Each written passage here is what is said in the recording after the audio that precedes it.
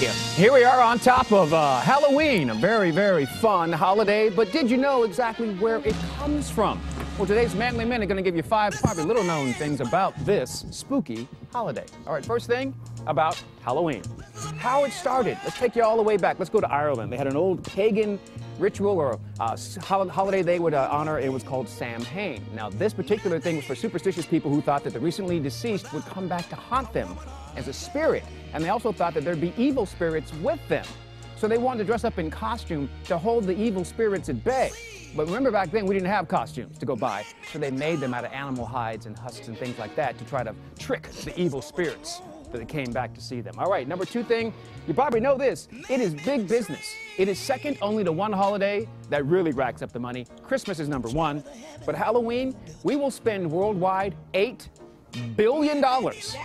For Halloween this year, each person's costume will be an average of $330 they will spend this year on costumes alone. Then add up all the candy and everything, decorations, that's where you get to that $8 billion mark. Number 3, Halloween is good for you. They did a clinical study and found that being frightened in a safe environment is not only pleasurable, it's also euphoric for a lot of people. Getting a nice, good, safe, kind of clean scare is good for your system, get your heart pumping, and people seem to like it quite a bit.